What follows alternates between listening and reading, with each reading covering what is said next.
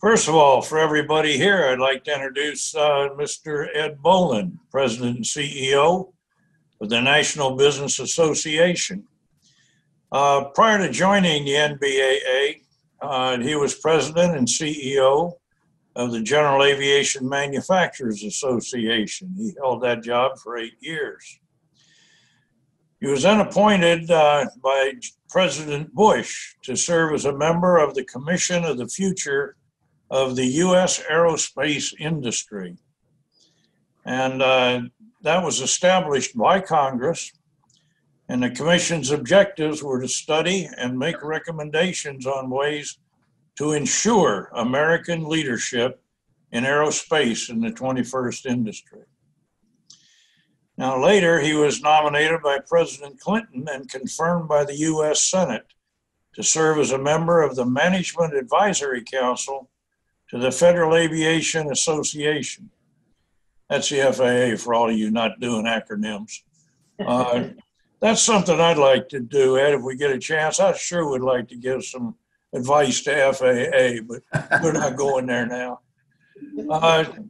By the way, he chaired that council from 2000 to 2004. He's a member of the board of directors of the National Aeronautic Association, and he serves on the Aviation Advisory Board of Mitra Corporation, a federally funded research and development corporation. Now, prior to his career in associations, he was the majority general counsel to what is now the Senate Committee on Health, Education, Labor, and Pensions. He also served as a legislative director for U.S. Senator Nancy Katzenbaum and was a key player in the passage of the General Aviation Revitalization Act. Now, Mr. Bolen received his Bachelor of Arts degree in economics at University of Kansas. That's to be commended, Ed. I got mine at University of Nebraska, but that's all right. You had a better football team. Yeah, there's no parochialism in this school at all, none. And he did receive his law degree from Tulane and holds a Master's of Laws from Georgetown University Law Center. So just from this brief introduction, it's apparent that we are dealing with a man of stature, a man who has played an instrumental part in developing aviation throughout the United States, and he's done so for an appreciably long time. So on behalf of the Auburn University, I'd like to welcome you aboard, Ed, and we will now turn this over to you. Thank you very much. Well, Dr. Whitty, thank you for that very generous and kind introduction, and thank you and the entire leadership team down at Auburn for giving me the opportunity to be with you today as Auburn celebrates its Business Aviation Week. I wish we could be there in person. It's probably been a decade since I have been on campus in Auburn, but I did take an opportunity to do a virtual tour earlier today, and a shout out and thank you to Christian and to Ashton, who were the striped wing ambassadors that gave the tour. But it is really impressive to see what is going on. The physical layout, the simulators, the aircraft, and of course the programming that is being done is very, very impressive. While I couldn't be there in person, none of us could, I did want to celebrate by wearing my Auburn University Aviation t-shirt. I think Brock Gordon designed that for last year's event. And I have been waiting to wear that on campus, but I'll just wear it today on the Zoom call. But I just really want to underscore how impressed I am with everything that Auburn is doing for all of aviation, but particularly for business aviation. And that's obviously where I'm going to focus my remarks today. Now, to be clear, when I talk about business aviation and NBAA's 11,000 members in the business aviation community, I will be using a broad definition of business aviation. The actual definition, of course, is the use of any general aviation aircraft for a business purpose. So I know a lot of people think about Fortune 500 companies flying ultra long range business jets, but the reality is NBAA's 11,000 members do include the Fortune 500 companies, but 85% of our members are small and mid-sized companies. Some of the companies you've heard of, Bass Pro Shops, Red Wing Boots, Jack Link's Beef Jerky, Enterprise Car Rental, John Deere, but most of the companies you haven't heard of. They're small and mid-sized companies, but they're operating everywhere in the United States. Large cities, rural communities, their operations differ and their aircraft differ. But when you put it all together, every member of NBAA relies on general aviation to meet at least some portion of their transportation challenges. So it is a very diverse community, but it also is a community that has something very fundamental in common, and that is its dependence on our general aviation system, or in fact, our entire aviation system in the United States. I thought I might spend just a little minute to tell you kind of where NBAA came from, so you know a little bit about our history and our purpose today. NBAA was created right after World War II. I think there were a number of companies at the time, oil companies, manufacturing companies, and others that realized in the build-up to World War II and during World War II, they had come to rely on general aviation aircraft to get them to the oil patch or to deliver products and services or to have remote facilities. And they were concerned after World War II that maybe access to airports or airspace would be constricted, that maybe some of our airports would go away after World War II, or that some of the airspace might be given priority to large commercial carriers. So NBAA started after World War II, specifically to protect and promote our access to airports and to airspace, to enhance safety, and to ensure professionalism in all business aviation did. And so fast forward almost 75 years, and a lot of what NBAA is doing today is very similar to what we were chartered to do just after World War II. NBAA's specific mission, our reason to exist, is to foster an environment that allows business aviation to thrive in the United States and around the world. So when you think about our community and NBAA's role as a trade association, understand our purpose, our reason to exist is to foster an environment that allows business aviation to thrive in the United States and around the world. So how do we do that?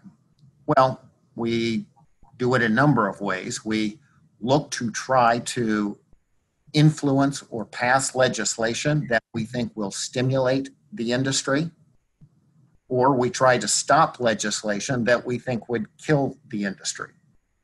So Dr. Whitty mentioned that I worked on Capitol Hill and was part of the passing of the General Aviation Revitalization Act.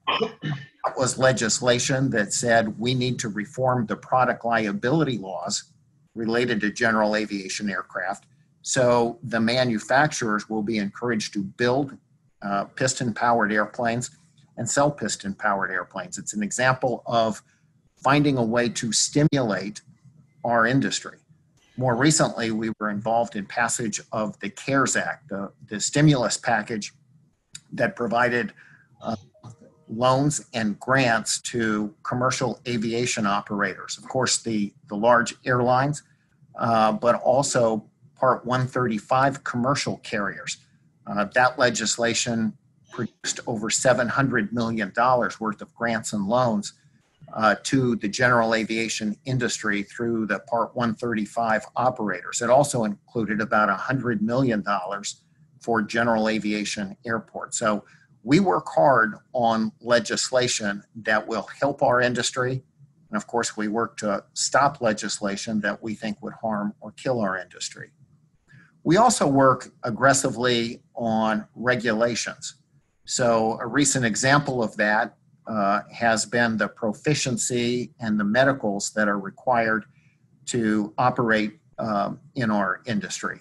The proficiency checks that were coming due in the middle of COVID, or the medicals, were something that people were not going to be able to necessarily get into a simulator or get to the doctor's office and have the check. So we've worked very closely with the FAA to extend those regulations, so that people could have additional time to do their proficiency checks or their medical checks. Currently, we're working on a regulation related to pilot record data keeping, pilot record database. We think it's important, for example, that some of the comments that are made in proficiency checks that really help you better understand your flight operations and improve safety should not necessarily be part of a permanent record as you move forward through the general aviation ranks. So we work with Capitol Hill, we work with regulators, we work with state governments as well as federal governments, but we also work hard to promote a positive image, an accurate image of business aviation. That's a fundamental part of being association, is being able to project the public image of the industry you represent. And we're really fortunate at NBAA to represent a very special industry. Business aviation, as we like to tell people, is responsible for jobs, great jobs, the kind of jobs that we can keep in the United States throughout the 21st century, the kind of job base we can grow. Today, there's over 1.1 million people involved in our community. So whether it's pilot jobs, maintenance jobs, schedulers and dispatchers, journalists, lawyers, financiers, there are a lot of great jobs associated with business aviation. So we want to make sure that policymakers and opinion leaders know the benefit of business aviation to our nation's job base, to our manufacturing base, to our economic engine. We also talk a lot about how business aviation provides economic development, particularly in some of those small towns and rural communities that may not have access to a good hub airline service. So I mentioned some of our member companies like Jack Link's Beef Jerky. I've talked about companies like Red Wing Boots in rural Minnesota. There are a number of companies throughout the United States that are able to locate outside of major cities because that's where they want to be. And I think we're all experiencing that right now as COVID is allowing people to work from anywhere. What we're seeing is a lot of people would choose not to live full-time in major metropolitan areas, that a lot of people enjoy the small town and rural communities. And so business aviation helps allow companies to be located in anywhere the company wants and use that aircraft to access the global marketplace. So business aviation creates jobs, it spurs economic development. It also helps companies be very efficient and productive. You know, when you look at business aviation, it allows you to do 3 visits in 1 day instead of 1 visit in 3 days. It allows you to discuss proprietary information while your team is en route. So it can turn travel time into very productive work time. You can take products on board that may be too big to fit in an overhead bin or too sensitive to fit in a cargo hold. So business aviation is an important business tool that allows companies to be very efficient and productive. They can bring customers to them, or they can go out and see customers. They can have their employees home at night to sleep in their own bed. It is also good for shareholders. One of the things that we've done at NBAA is for nearly 25 years, we've been doing constant studies that look at two companies in the same industry, one that uses a business aircraft and one that does not. What we have found consistently is that companies that use business aviation perform better for shareholders than companies that do not. And this is true when the economy is growing or when the economy is shrinking. It doesn't matter if it's a domestic company or an international company. Great companies rely on business aviation to meet at least some portion of their transportation needs. We've had, the data to show that. If you look at a list of great companies, and it can be defined a lot of ways: best returns for shareholders, best places to work, most admired brands, whatever the list, if you look at it, you'll see whether it's 10, 25, 100, at least 90% of the companies you see will be utilizing business aviation for some portion of their transportation needs. They know that it's efficient, that it's productive. Some cases it's the best mode of transportation. In some cases it's the only mode of transportation. But great companies utilize business aviation to be efficient and productive. Of course, we also like to talk about the fact that business aviation does a lot of humanitarian flights. Companies that own aircraft are routinely volunteering their airplanes to take cancer patients to treatment centers, to reunite combat veterans with their families, to move transplant organs to hospitals, to respond to wildfires in California or hurricanes and floods along the Gulf Coast. Business aviation is always there in times of humanitarian need. We consistently step up to the plate. So these are some of the things that may not always be known about business aviation. They may not always be understood about business aviation. We find that a lot of people like to caricature, put out a caricature of business aviation that is at odds with the reality. So we like to talk about who we really are. And at NBAA, we're 11,000 members, most of them small and mid-sized companies you haven't heard of. They're providing jobs and economic development all across the United States. They're helping companies be competitive in the global marketplace, and they're doing humanitarian flights routinely every time there's a natural disaster or just as part of everyday life. So it's a good industry. It's an exciting industry. It's an essential industry. And we're pleased to be able to represent it, to work with lawmakers and regulators, policymakers and opinion leaders to help them understand who business aviation is and why it's so important to the United States and to the world. What I wanted to do today is take a little bit of time, not just to explain to you who business aviation is, but to talk a little bit about why I think you should be part of our industry.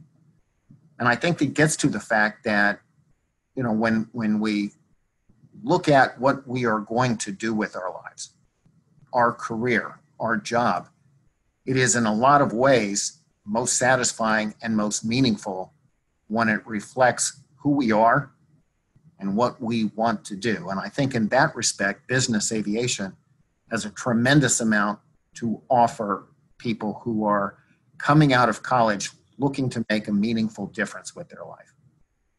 The good news on it is that it is an industry that is technology rich. We utilize advanced avionics. We operate in a system that values gadgets.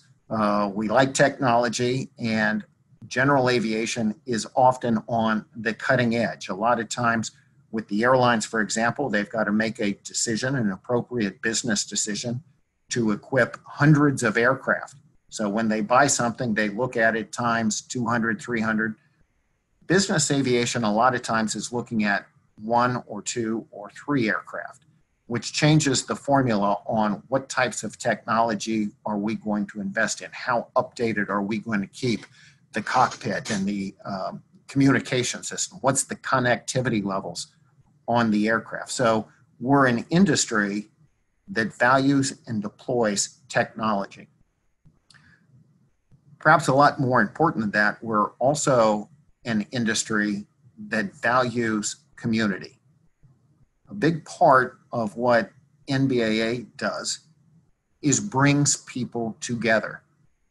We provide a lot of conferences and a lot of conventions where we bring people together from all over the United States, from all over the world.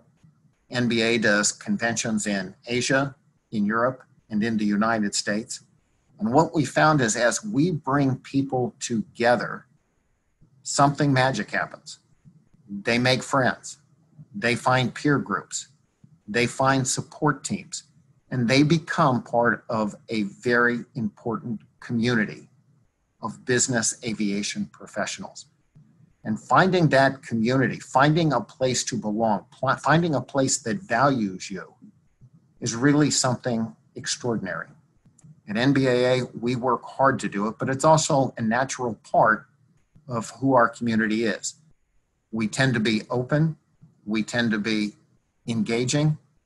You know, if you are at a general aviation airport, it's not unusual for someone to walk up and say, well, is that your aircraft? What are you flying? Tell me about yourself. There's a sense that there is someone here who's going to understand me. And at NBAA, we try to capture the passion of business aviation and connect the people. Our most recent effort to do that took place just last week when NBAA celebrated 40 professionals under the age of 40. And we were really proud and pleased to have Will as part of that. So he did a magnificent job.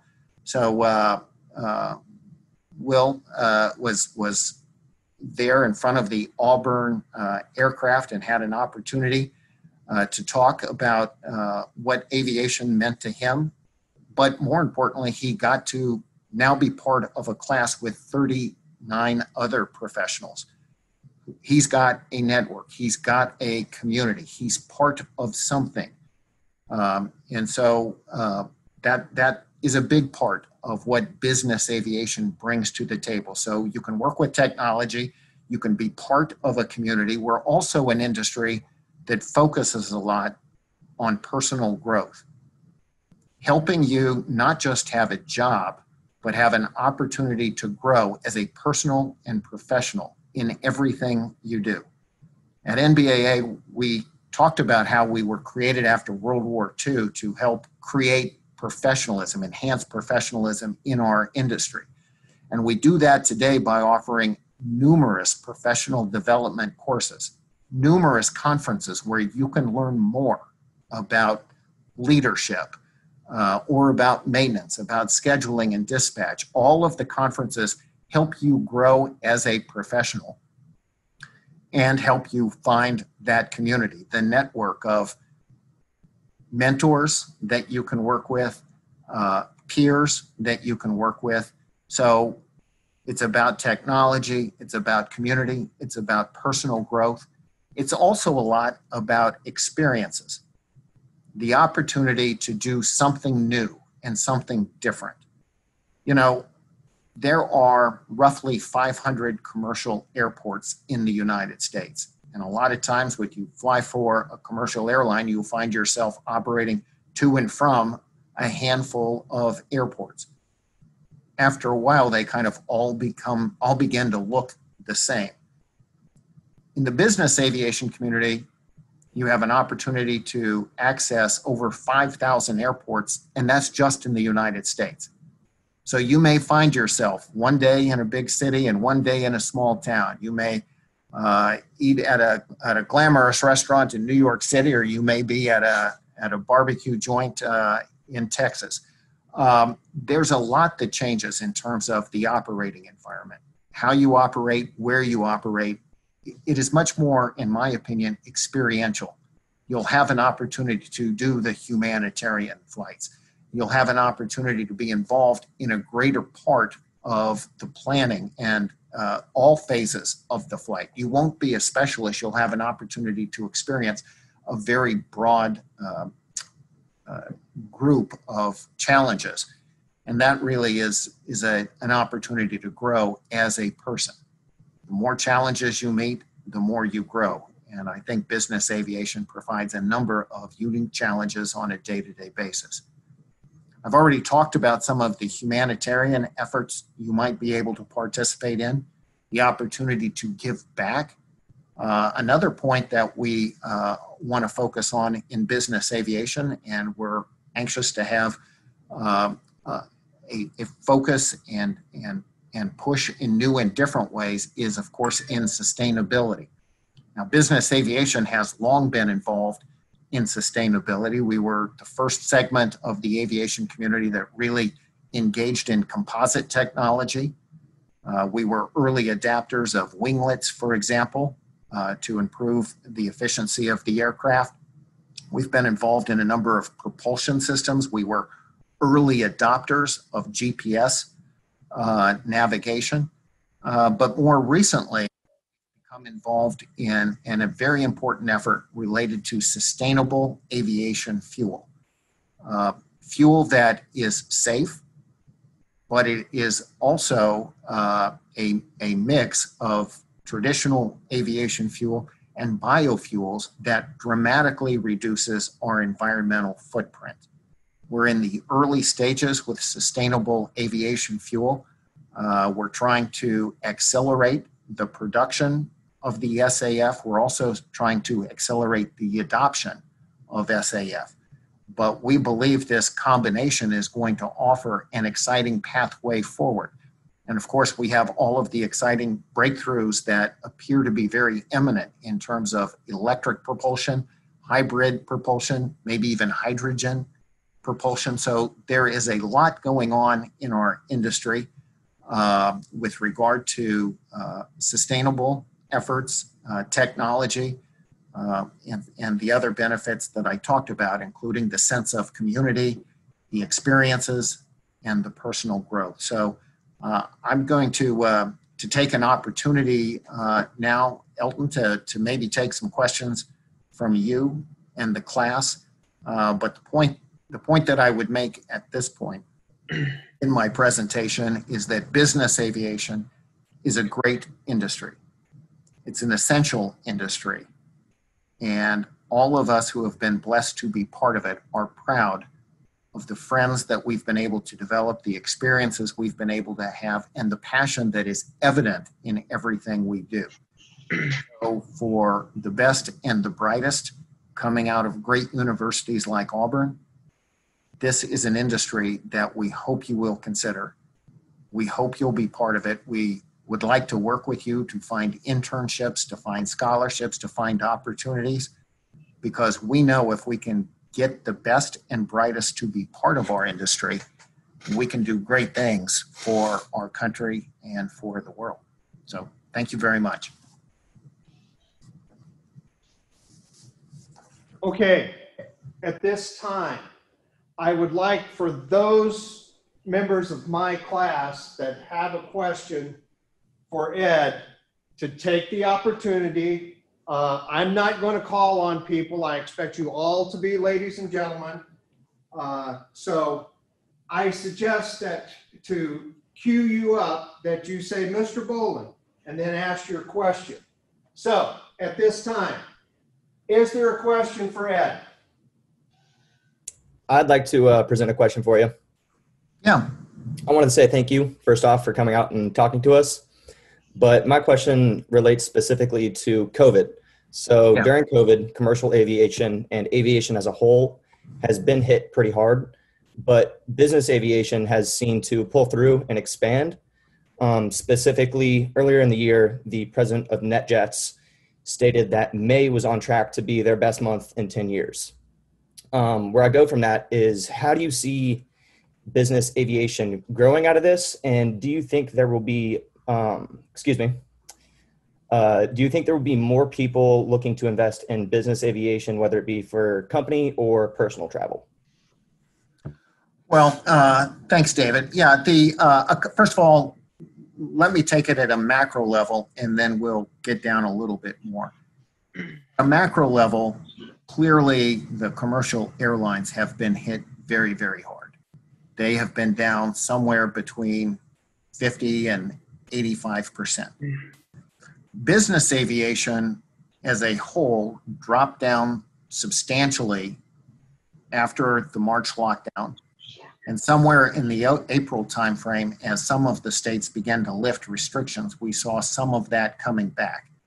Today, business aviation as a whole, in terms of overall traffic, is down about 15 or 20% from where we were before. So it's a challenging environment. We're down in double digits from where we were. Relative to the airlines, it's been a much smoother recovery. And within that recovery, what we have seen is that some pockets, including fractional ownership, subscription companies, and charter operations, have done really quite well, whereas some of the other operations have been down a little bit. The mix has been a little more skewed toward personal travel than business travel, the other way around. So it's been a mixed recovery. It's been a different recovery. But all things considered, I think we have weathered the COVID storm as well, or maybe better than most industries. The question that you ask is really a good one. It's where do we go from here? And I think a couple of things. One, we know that as the economy goes, so goes transportation. Anytime the economy is expanding, we see additional auto miles traveled, rail miles traveled, air miles traveled. And that permeates all segments, including general aviation and commercial aviation. So a lot of our recovery is going to be economy-based. But we also have an opportunity, I think, to take people who are experiencing the benefits of business aviation for the first time, perhaps even at a personal level, and be able to plant the seed that this tool can help you achieve some of the benefits we talked about earlier. Go more places in less time, discuss proprietary information en route, spend more time at home, bring in your customers. I think people are going to have an opportunity to experience firsthand business aviation, and I'm confident that is going to lead to additional growth down the road. So I do think in every crisis there is an opportunity, and I think this is one of those opportunities. Another thing I see that I talked about is the advances that are happening in technology, the ability to fly further, to fly faster, to fly more sustainably, potentially to adapt to some of these new electric and hybrid propulsion systems. I think the technologies are moving in our favor, and I think the benefits are becoming very real. So I am very bullish on the future of business aviation. Thank you. Next question. I've got one.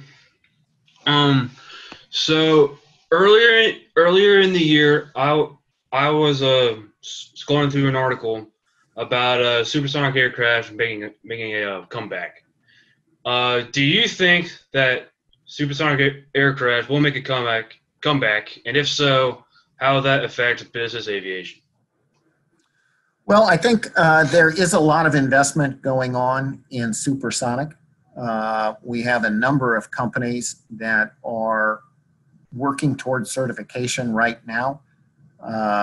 Aviation, which is out of Melbourne, Florida, is a Boeing company that is working at it. There's been a lot of focus on Boom out in Colorado, and a number of other companies that are focused on supersonic travel, and particularly focused on smaller aircraft than what we saw in the Concorde.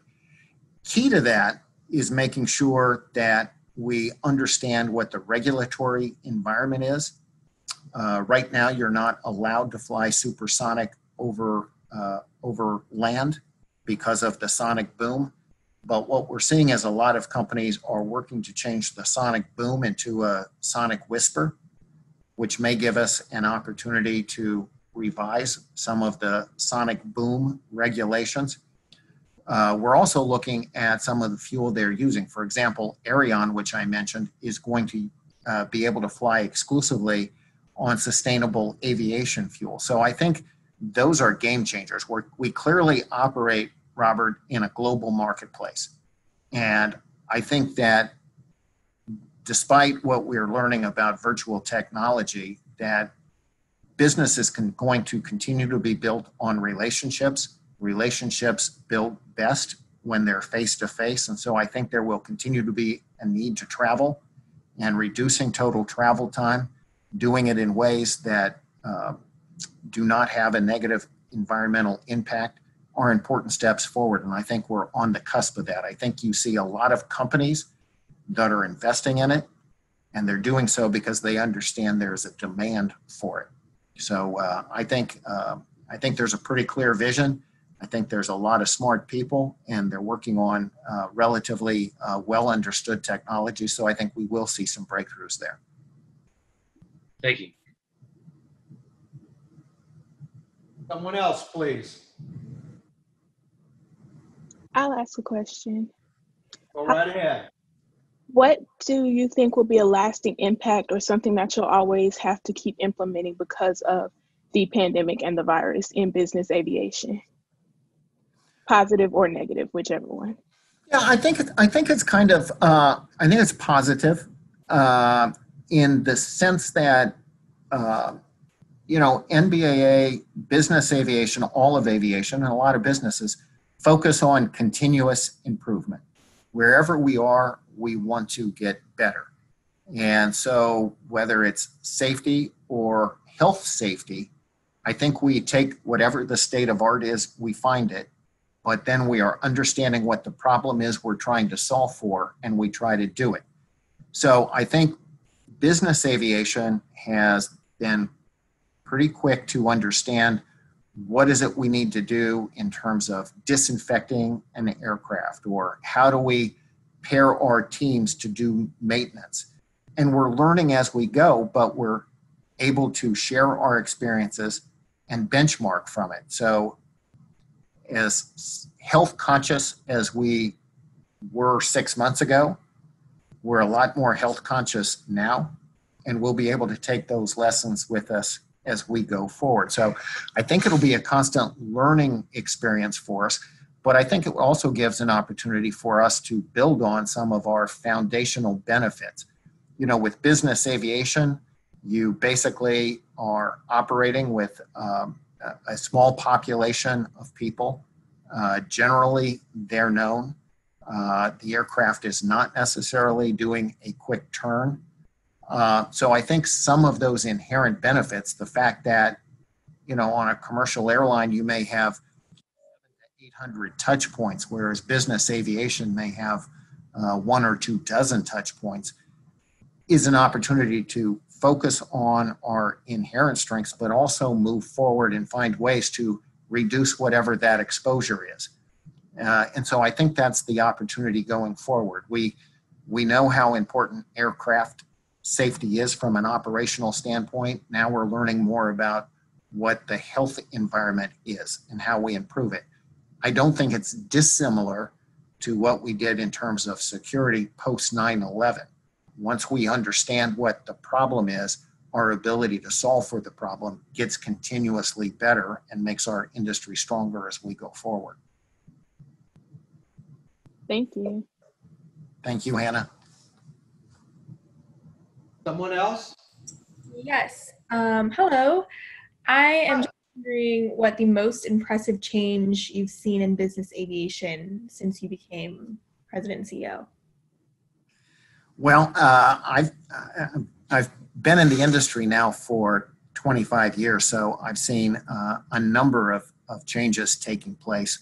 When I entered the industry, there were about 3 categories of aircraft. We called them small, medium, and large. We've now got everything from personal jet aircraft to what we call bizliners, the 737s and 787s that are configured for business travel. So the whole spectrum of business aviation aircraft has changed.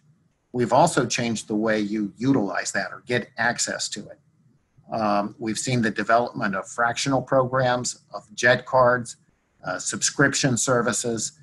So there are a number of different ways to access it. So one of the striking differences is how many more solutions we can offer that are well customized for what the challenge is.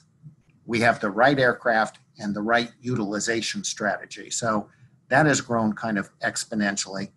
The technology has advanced, certainly going through the whole rise of technology and the advancement of the glass cockpits, the use of GPS are now going to an ADS-B environment in the NAS. That has all been significant.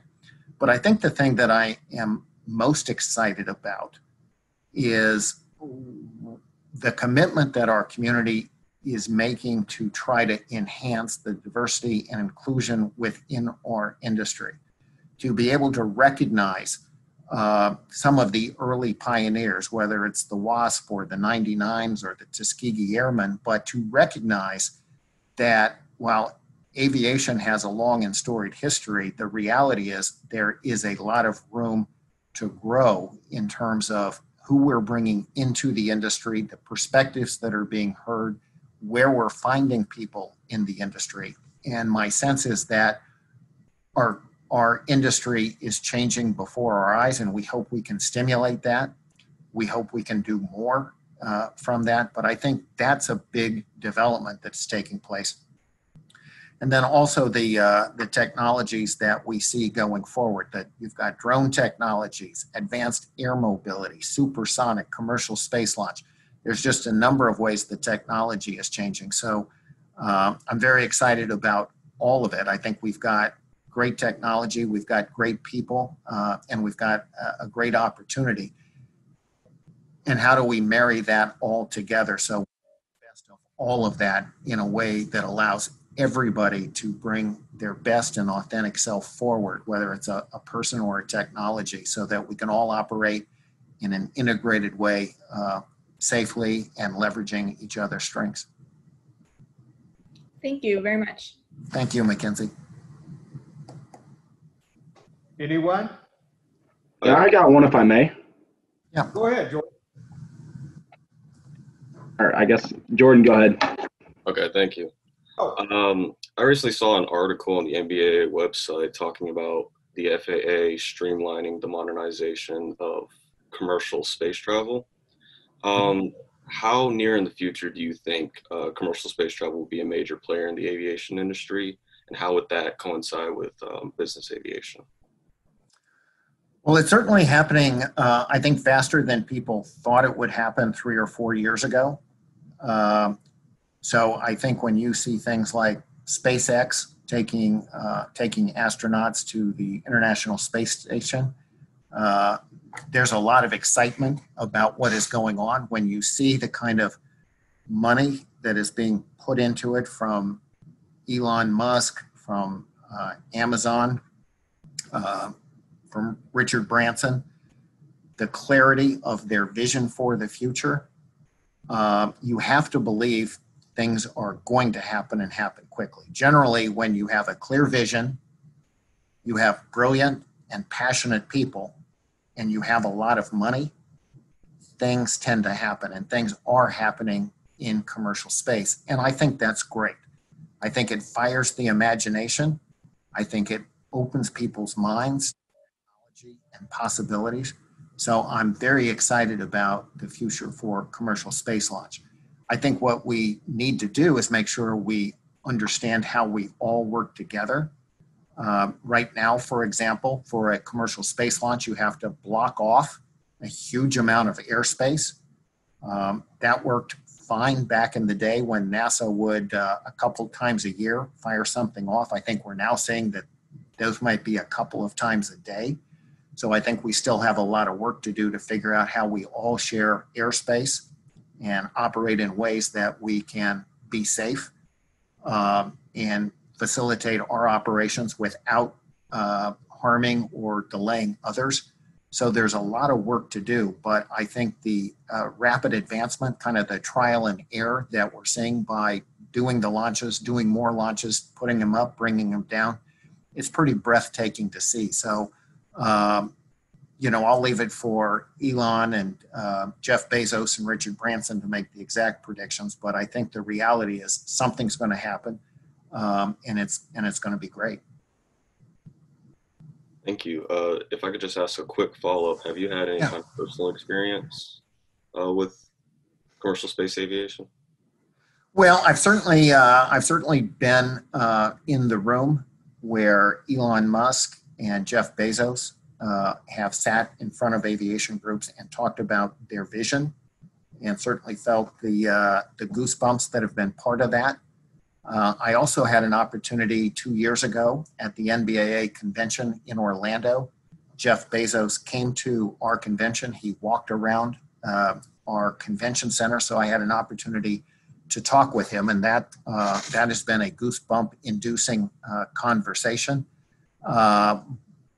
I've also worked on some of the NAS issues and the MITRE issues on how we handle the airspace and so forth, but I have yet to visit a commercial space launch or toured their facilities. I'm looking forward to it, though. Thank you. Alex, go ahead and ask your question. Perfect. Thank you so much. Again, Mr. Bolen, thank you for your time this morning. We all know how busy you are. But as soon to be a recent college graduate here in December, my classmates and I are about to enter a slimmer than normal job market compared to recent years. On the NBAA website this morning, and I've looked at it quite often the last couple of weeks or so, I saw there are about 130 jobs available. The numbers might have changed since I've last looked. And only 2 are located in Atlanta, and I saw 1 was in Birmingham. And majority of these jobs are, pilot intensive, looking for pilots with thousands of hours, various type ratings, as well as there are some A&P mechanic positions available on there. So I have a 2-part question. My first one is, what would be your advice to soon-to-be college graduate students that are going into this kind of job market? And my second one is, do you have any predictions or an outlook for the next NBAA convention, which I believe is going to be in Las Vegas, or if it's heading back to Orlando? Any information would be great. Okay, well, a couple of things. First, Alex, thanks for looking at NBAA's jobs board. We do encourage people to post their jobs on that. It may not, however, be as extensive as the opportunities. And the reason I say that is you tend, as you point out, it's pretty heavy on looking for pilots or A&Ps. What you don't see as much is we're looking for someone who's interested in journalism or finance or law or many of the other places where people can have the opportunity to practice a discipline but do it in the backdrop of aviation. So it's not dissimilar to saying, well, there's professional sports, you're either going to play or you're going to coach. The fact is there are ticket sales and contract negotiations and a lot of other stuff that goes on, and we certainly have that. I think what my suggestion would be is stay engaged with NBAA. Over the course of the last couple of years, we've changed from being you have to be a company to be a member to now you can be an individual. We've got a special student membership, and try to use NBAA, either the website or the personnel, to make connections, to knock on doors to see what is available. A lot of times the world just opens up in strange and different ways. For me, I was working on Capitol Hill, and the senator I work for said, we're gonna change product liability laws, and you're gonna be the staffer that handles that. I didn't look to be part of the aviation community, but I was certainly blessed that happened to me. And believe me, once in, I never want to let go of being part of this community with so much passion. So I think it will require the class of 2020 and 2021 to be creative, to be relentless. But certainly in our community, we want to be open. We want to bring in new talent. That was a commitment we made long before COVID. In fact, Joe D'Amato, who is on this call, is the head of our workforce development. And so it's a big part of what we want to do going forward. And Alex, we want you to be part of the business aviation community. Thank you so much. Anybody else? One, two, Well, three. but before you cut off the questions, maybe I could ask Will Levy to talk a little bit about his experience with 40 under 40 and what he sees in NBAA and what he sees in the business aviation community. Yeah, Go ahead, Will. thanks. Hey guys, thank you again, Ed, for doing this. It's great to have you here, and it's great to see Christy and Joe on the call and everything. And I think this is just another one of those great options out there. If you look at a lot of our, especially our young alumni, myself included, the opportunities are out there. It's not as impossible as you may think. With the help of folks like Christy and Joe and our extensive alumni base here at Auburn, it's not that difficult. If you want to go off and fly Gulfstreams in 5 years, and you got to work hard at it, but it's doable. So I think kind of like you said, just maintaining those connections is absolutely, especially in business aviation.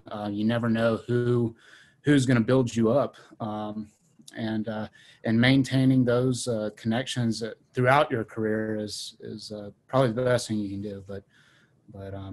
But I'm always open, and I've taught to a lot of our students, and I keep in touch with a lot of our alumni and a lot of our non-alumni that are wanting to get interested in Auburn aviation.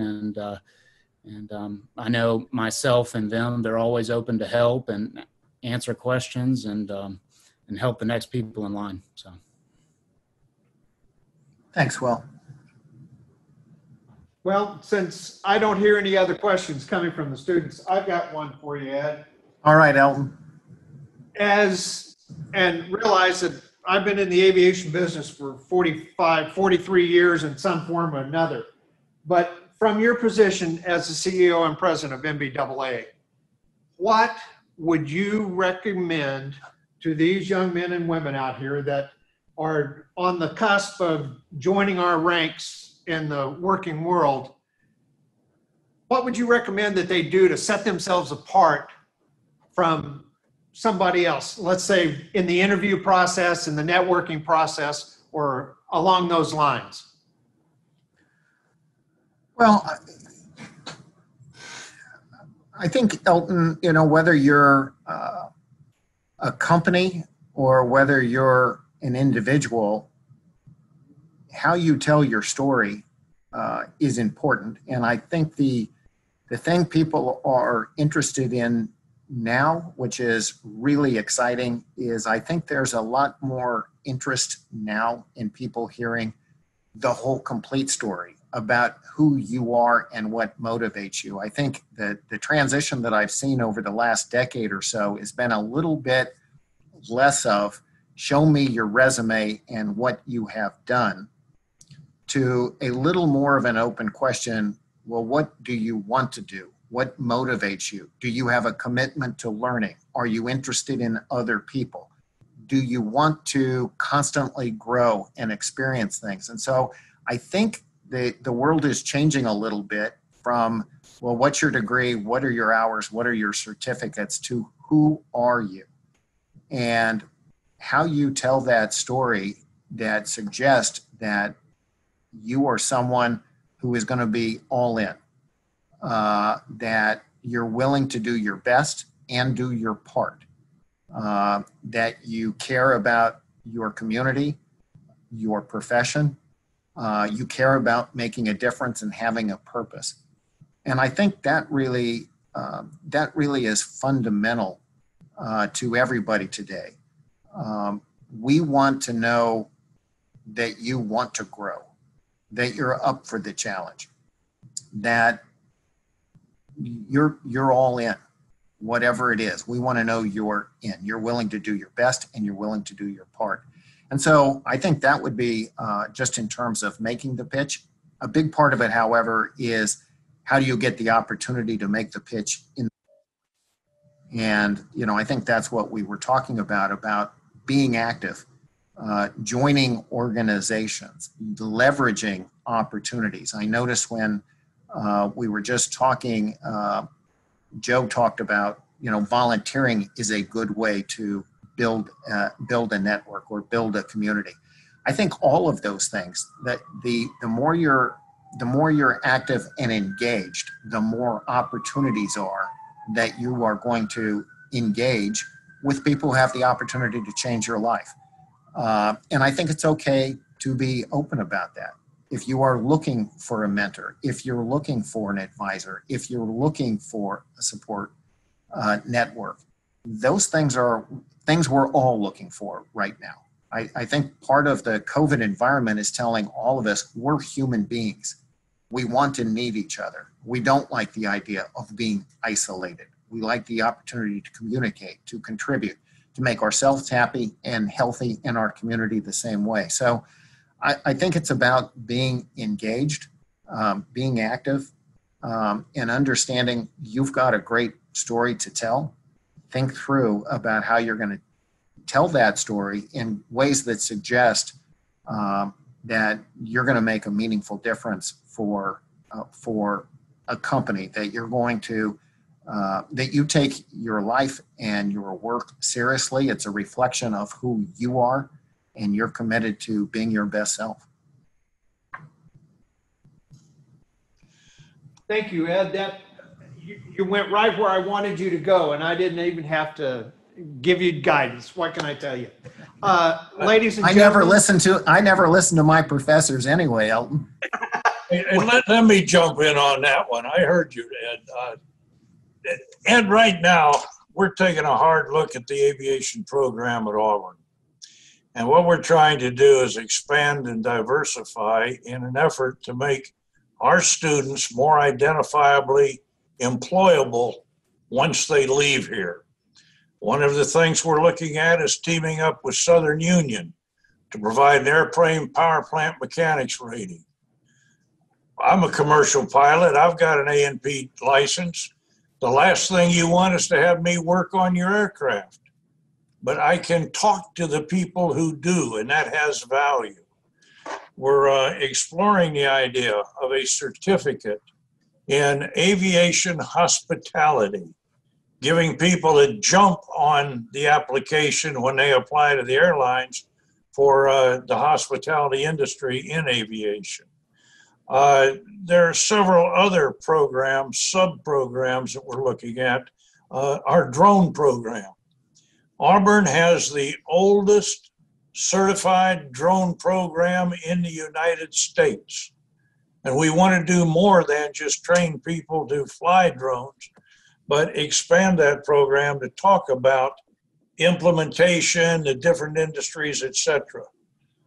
What are your views from your position as to an individual applying to you with a variety of skills as opposed to simply focusing on ratings and logbook?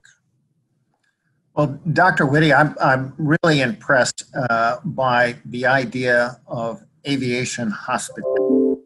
I also think when you talk about your background, I think your rotorcraft, fixed wing, commercial, you've kind of done everything there is in aviation. But I think what you're recognizing is that you have a broad understanding and an ability to communicate, and I think that's an important part of telling our story, is helping communicating and facilitating some of those softer skills that are important. Communication, teaching is about connecting with somebody else. and helping them grow and learn themselves. And so I think what you're talking about is helping an employer know you are committed to growing as a professional. You're committed not just to saying, I hit the numbers, I have it, you need to hire me because I'm a 4.0 student, or this is my, SAT score, you have to let me in. That's not the way the world really works. A lot of the world is looking at who wants to keep learning, who wants to keep themselves challenged, who wants to give more than we even ask. Those are some of the questions that may or may not be stated, but they're on the table with every job interview. It's not tell me what you've done and we're going to hire you to do that. It's we don't know what the future holds, but we want to know that we're with people that have the discipline, the capacity to learn and to become experts, but also be part of a team. If you're in the left seat, who's in the right seat, vice versa. If you're on a task force, you're on a management team, who are you working with? We need new and different perspectives. We need people to bring themselves, but we need them also to be able to communicate and share and learn and grow together. And I think that's what you're getting at, Dr. Whitty, and I think it's great. Well, I appreciate that. Sometimes you feel like you're reaching out on a limb, and hopefully the people you're looking at on this screen are the ones that are going to make the difference. They're the ones that walk in and start doing it. And one other thing in terms of faculty here at Auburn, as in most aviation faculties, every single one of the people here have worked outside of the academics. But the thing that impresses me is their current rise in contribution to things academically. We have major grants underway with FAA and others. I've got at least 4 faculty members working on publications, and that all descends down to the student body. We're actually getting ready to publish with students, so we're doing everything we can to set our program apart. Well, and I think you said something really important about the faculty, and that is they've worked elsewhere. They've done different things, but where they are right now is where they want to be. They want to be at Auburn. They want to be teaching. They're in a field that matters to them. They're passionate about them. And I think that's important. That's the kind of person you want. Is not someone that says, well, I've been on this track, so I just keep going down this track. You want people that are saying, I'm willing to take periods where I look around and say, where do I want to be? What do I want to do? How can I best contribute? Where can I make a difference? And so if the faculty is there because they want to be, and they want to share the experiences they have had in the military side or the commercial side, that is all to the good. And I think that's when great things happen, when people are where they want to be, doing what they want to do, and help others succeed. I'm impressed. Thank you. Well, on that note, Ed, I'd like to thank you for joining us today.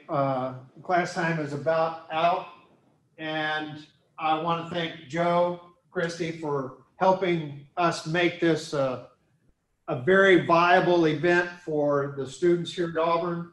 And I look forward to the time that we can get back and have the airplanes on the ramp and the exhibitors in the FBO or somewhere else and do it face to face. And I hope, Ed, that once we get to that level, that you will take time out of your busy schedule and join us. War Eagle.